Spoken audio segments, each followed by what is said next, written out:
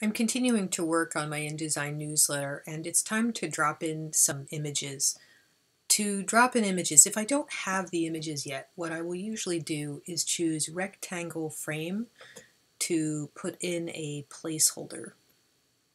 And what I'm going to do in this tutorial is I'm not only going to set up placeholders to put in images, I'm also going to set up something called text wrap, because right now if I just put an image into here, it's going to overlay the type.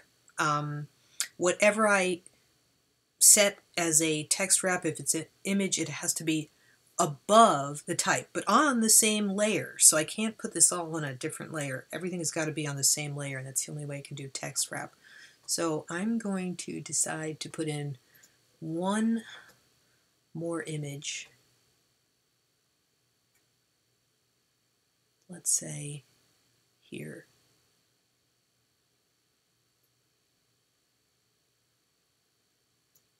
Okay, so image placeholders. I need to put images into those. So to do that, I'm going to select the image, go to File menu, and choose Place. Or I can type Command D or Control D. Command D on a Mac, Control D on a Windows machine. Okay, so first image I'm putting in there. When I put an image in, that's not the whole image. I really want it to fill the space better. I will often right-click it, choose Fitting, and Fill Frame Proportionally. I'm going to do the same thing with this.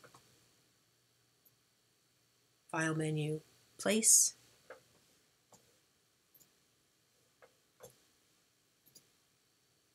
And drop that in. And again, if I don't think it's positioned in the frame the way I want, I can do Fitting and Fill Frame Proportionally.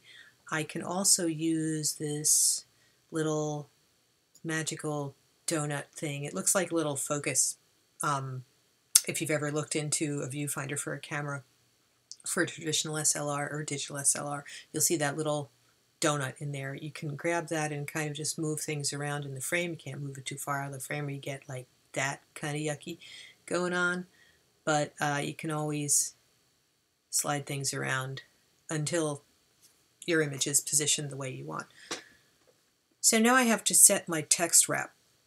Because I have two different images, again, to wrap the text, like, because right now, hey, you know, the text is underneath there.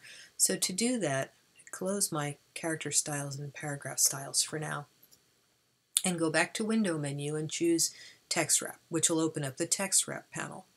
In Text Wrap, I have a bunch of choices. My first choice is no text wrap at all.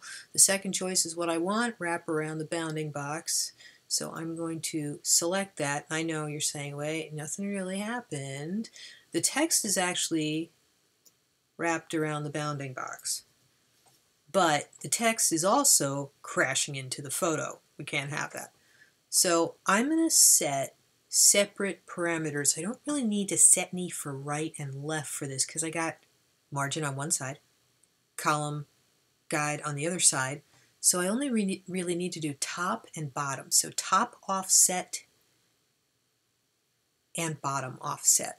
So I'm going to make sure that make all settings the same. This little chain link icon in the center of this is deselected. It'll have a little slash through it once I do that.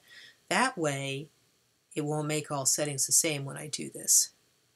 So I'm going to, again, visually, whatever looks good,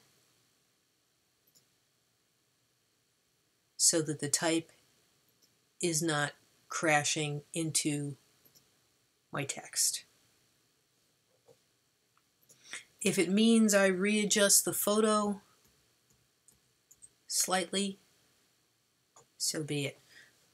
I'm going to do the same thing for this image. I got to set a text wrap. I'm going to choose the same wrap around bounding box that I chose before. On this one, because it is lined up with the right margin guide and the bottom margin guide, I only really need to set a little space here between where the text is and where the image is. So only top. And again, I will set whatever looks best. Because this is not a real newsletter, I can take that out of there.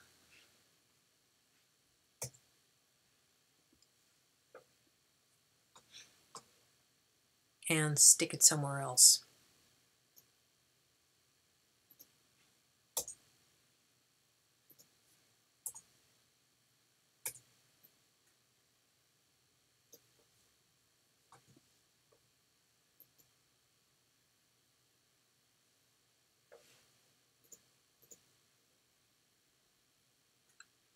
Reopen paragraph styles.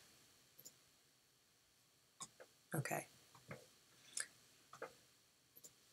So, placing images and setting up text wrap. Incidentally, if I bump everything and I still don't like the text wrap in there, I can always go back in and change it.